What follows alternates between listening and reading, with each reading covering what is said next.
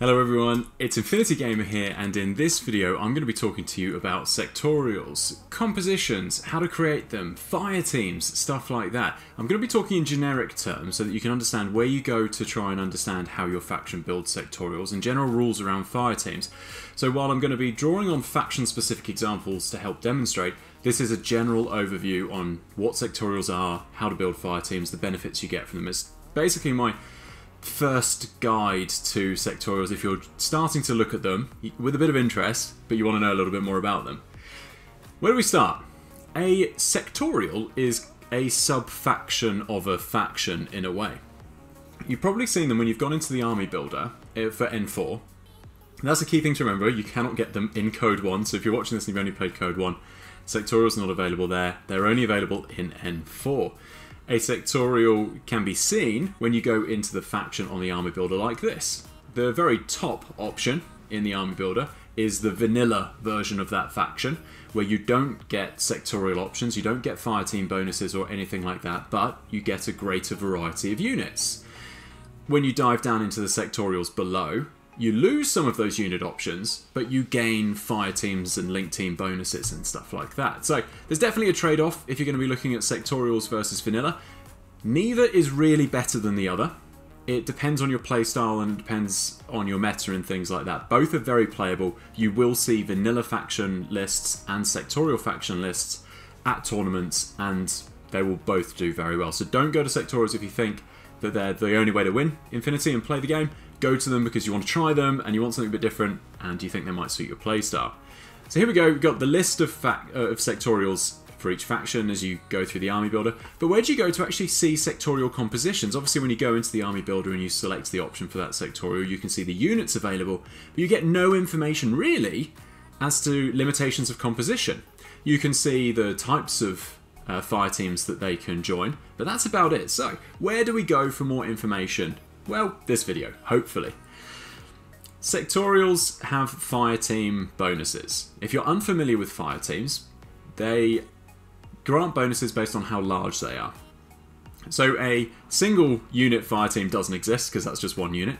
A two-person fire team is a duo, and the benefit that you get there is that by spending a single order on either one of the units that are in the duo, you can move both of those units, or you can activate both of those units and do the actions for both of those units.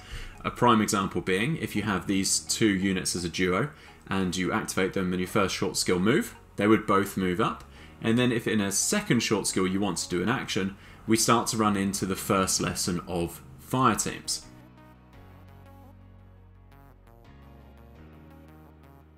When you are activating a fire team, no matter what its size is, you have to pick a link team leader, which is the leader of your fire team link team group. That leader will be the only one that can do a proper second short skill. So for example, in the example I'm running with, you've got the duo moving up. This one has been nominated the link team leader. With the first short skill, you decide to move. Now, both of those units get to move, but when it comes to you doing your second short skill, if it's not a move, then or a dodge, then only the link team leader will get to do that. Sorry, I was really quickly trying to think of any others where both units would be able to do that, but I'm pretty sure it's just move and just dodge. Look in the comments below because someone would have jumped in and corrected me if I am incorrect with this, so please feel free to check that out for correction. However, in most cases what you're going to be doing is moving and shooting, or moving and attacking, or moving and completing an objective. In all of those instances, all of the most common instances, you will only be having the link team leader do the thing. So in the duo, both move up, and then only the link team leader gets to shoot. So how do you decide when a link team leader is chosen, and is that then set for the rest of the game? Well, no. You get to decide as soon as you activate that fire team or that link team, who the link team leader is. So you'll activate the link, choose the link team leader, and then do the stuff. If at the end you do want to be wary of where your link team leader is, because of something I'm going to teach you later, but for right now, that's all you need to know about link teams. So that's a duo, is a 2-unit link team. A 3-person link is called a Harris. Gets a cool name. The benefit that you get there is +1 burst on all of your shooting. Now that's great, Now remembering in your active turn, only the link team leader will really get the benefit because that's the only one that can shoot, but that also applies in ARO. So in ARO, all members of the link team would get +1 burst. You might be wondering where I'm getting these rules from. Now, that's a great question, because the sectorial rules do not exist in the main N4 rulebook. They exist as their own annex, which I've linked to in the description below. That includes all of the rules that you would need about how you form sectorials or fire teams, the benefits that you get for different sized fire teams or link teams. As I've said, the 3-member team, the Harris, gets a +1 burst, plus all of the benefits of duo. So you activate the Harris fire team, you can move all 3 units up, with one of those designated as the link team leader, or the fire team leader, and then the +1 burst will be used on the leader. Fantastic there. When you get to a 4-member fire team bonus, the bonuses themselves are obviously combined with the 2 and the 3, but in this case you gain the sixth sense special skill. That was a lot of S's for me to try and handle at once, which I've just popped there for you to read over. Can be quite useful when it comes to reacting to things more so. Very good obviously against stealth, but yeah, that is the benefit that you would get for a 4-member fire team bonus. The 5-member fire team bonus is one of the ones that most players really like, because that gives you a +3 modifier to ballistic skill attacks. Now remembering that that includes, you know, shooting, things like a discover roll, and also +3 to whip mods to discover rolls. Sorry, I reiterated something that didn't need to be reiterated there. So +3 mod to ballistic skill attacks, including throwing weapons, and +3 whip to discover rolls. And obviously you get all of the ones from, all of the benefits from the fire team compositions below that. So at a 5-person fire team, you're getting to move 5 units with a single order. You're getting that +1 burst, which, you know, you get from Harris upwards. And then you get the 6th sense special skill from being bigger than 4. And then you also get the +3. So a 5-man link, or 5-unit link, is actually pretty powerful. And that's why a lot of people gravitate towards sectorials, is to unlock those bonuses. Spoken a little bit about the bonuses. What about the downsides, the main structural deficits of a sectorial fire team? One of them is the composition. You are limited to which units can go into some of these groups, and I'll go into that with an example in a little bit. Obviously, in your active turn, while you're activating all 5, you are only shooting and doing stuff with 1, which can be great so long as you can compose that fire team well enough so that that's what you're doing and it's doing it well. Very prone to template weapons, and the reason for that is that all members of a fire team must stay within cohesion of each other at the beginning and the end of activation. There is a stage in the rules themselves where it explains that you have to check for fire team cohesion. What that means is whoever is the link team leader, all members of the fire team must be within 8 of the link team leader. So the temptation can be to have one of your members on the edge and then all of the others safely scored away behind a building, then make that the leader. The thing that you've got to remember is everyone has to be within 8 when you choose that person as the leader, or then when you activate. Anyone that isn't within 8 when you do choose the link team leader or activate that breaks from the fire team. Now, it's obviously as soon as they break from the fire team, you not only have your numbers reduced, but that might also cause a problem with composition, which I will show you in a second. You can break fire teams intentionally if that was always your plan. You know, you may have a couple of units in a 5 per unit core to run up the building, and then when run up the map, not the building, and then disperse once, you know, for order conservation. So there's a couple of strategies where you can work that, but it's worth bearing in mind because it's an easy thing to forget if you're coming straight from vanilla, where it doesn't matter really how far units are from each other. The other thing to remember is that if your link team leader dies, the link is fully broken. And in order to reform a link, you have to spend a command token to do so. That's obviously not a problem, and you can do that a few times, but you don't want to be burning through your command tokens to reform links that didn't have to because of misplaced units or anything like that.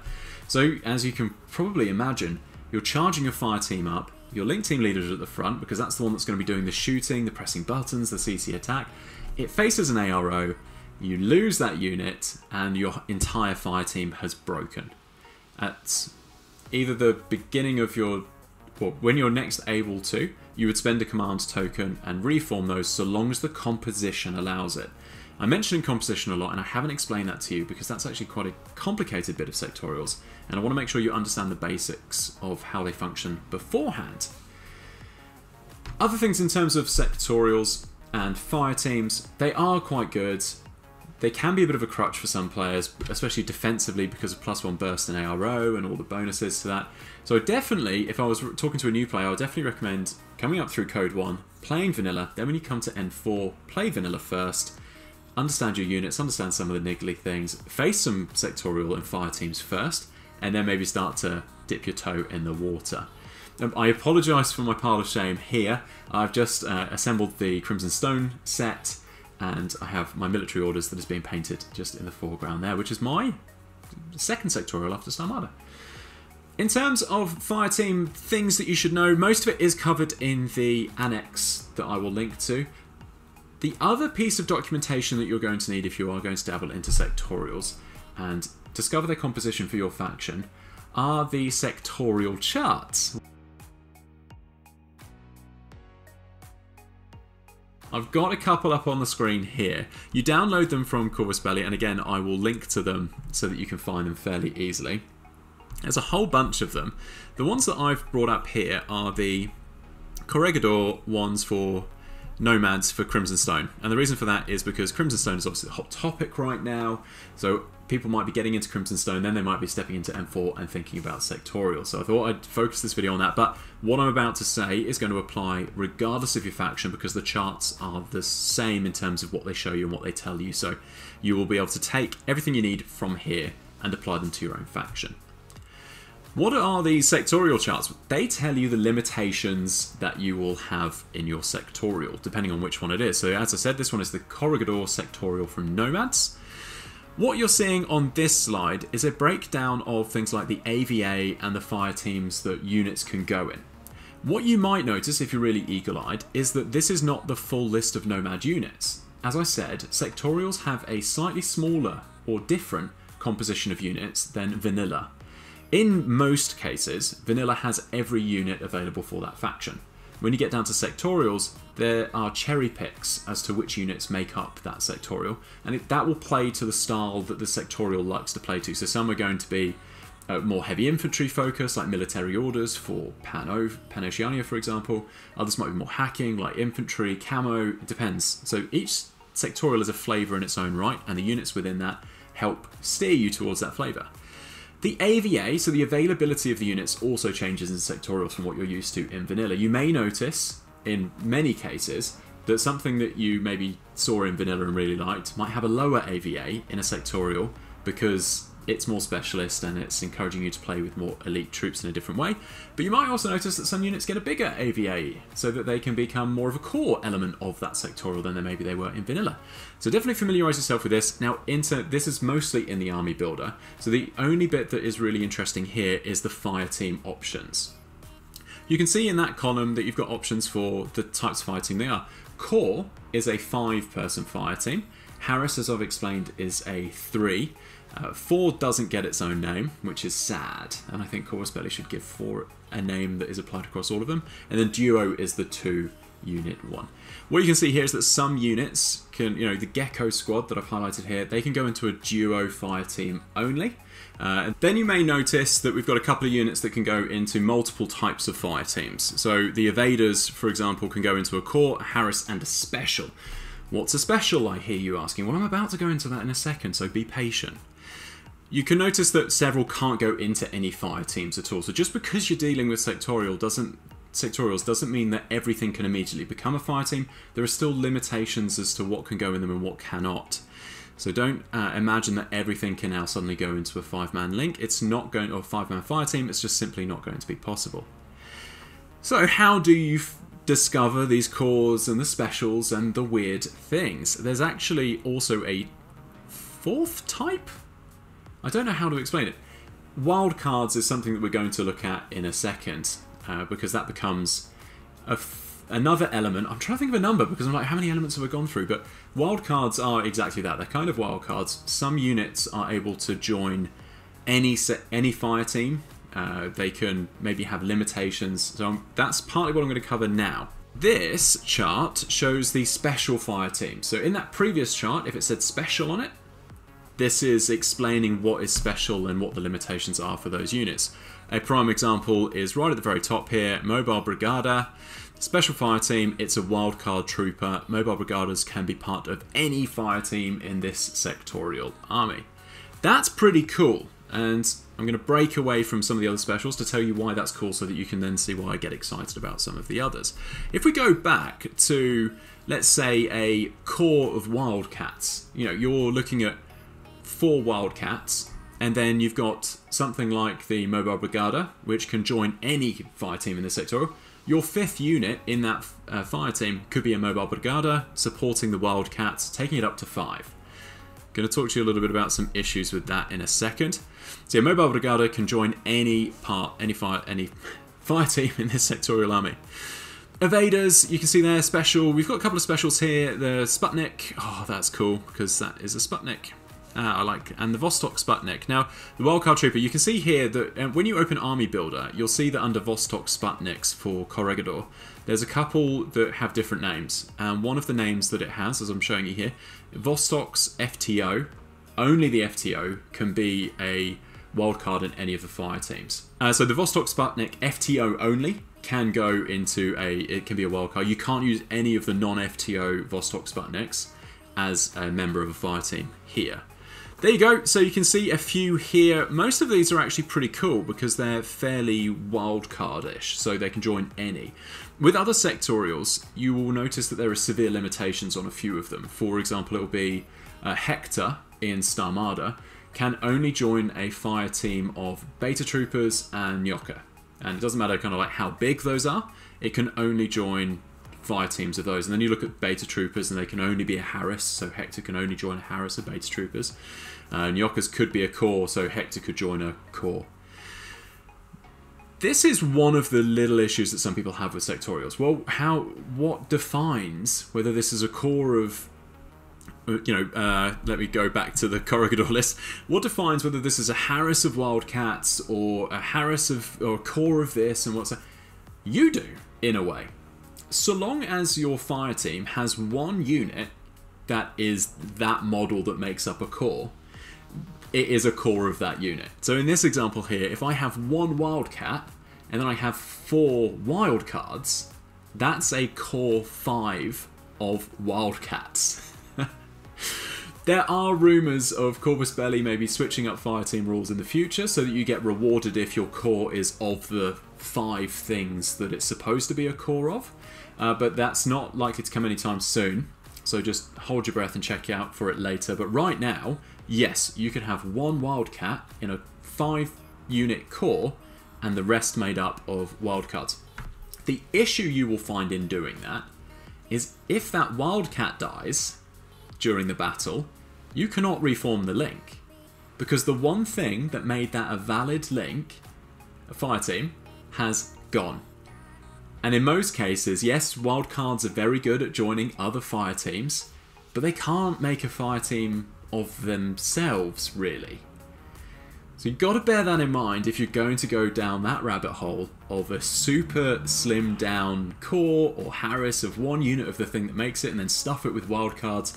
Just don't let that thing die. But also in the back of your mind, think, okay, if you've got a couple of fire teams running around the table, if one falls and you've got a couple of wildcards floating around the place, how difficult would it be for you to get them over to another one and reform that into a core if it's valid?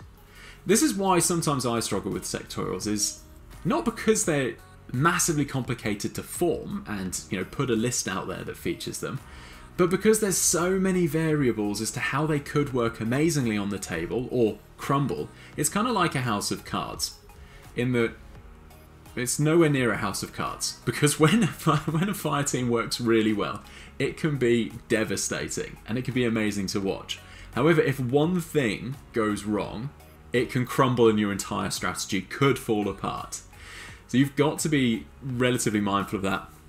I like Corregidor when I've started to look at it as a sectorial, because it's a little bit, I think, more forgiving in terms of its composition and how many things could float between fire teams than maybe something like Starmada as a sectorial, or even something like military orders, where your model count is fairly low as it is. Corregidor is going to be fun. I'm looking forward to giving it a go. Those are some of the key things, and I'm going to do a brief recap right now on some of the core things I've covered, and then maybe do a little bit of waffling, but probably not. The main thing is there are four assets you need to really start looking at sectorials seriously. You need the army builder, you need the annex rules, which are separate to the core rules for M4, and then you'll need 2 sheets from the sectorial charts. One of them will be the special compositions, and then the other one will be just the standard sectorial chart, which is fundamentally what you see in the army builder. So you could kind of get away without using it if you wanted, but it's actually just quite nice and good to look at if you're looking at it for a first time. Next thing, you get bonuses for the number of units in the fire team. That's in the annex rulebook and is pretty much from 2 to 5 worth doing. Most people hunt for 5, but it gets quite expensive. So Harris can actually be a bit of a sweet spot in terms of like a heavy hitting, very effective thing. Remember that your link team gets assigned when you activate the fire team, and everything has to be within 8 of that leader, otherwise it drops out and you lose it and it's no longer part of the fire team. You can reform a fire team by spending a command token, so long as it's eligible. You discover the eligibility of sectorials and fire teams on the chart that kind of shows which fire teams can be composed of, and then you can look at the specials for things like wild cards that can join. Sectorials can be incredibly fun and are definitely part of Infinity that I would implore anyone playing to try at some stage, because they're pretty cool. It's not as bad as, if you've come from 40k and you're looking at Infinity, it's not as bad as detachments and stuff like that, where you can only unlock certain abilities if you're using X, Y, and Z and you lose points. They're just fun. Like, it is a list, and it is kind of like a focus list, where you get pushed into various units, various fighting styles, but you unlock some benefits for the sacrifices you make for losing some units. Some factions definitely kind of feel very different when you go from vanilla to a sectorial, and for me that's O12 vanilla plays very differently to going into Starmada, which is the only sectorial that O12 has at the moment.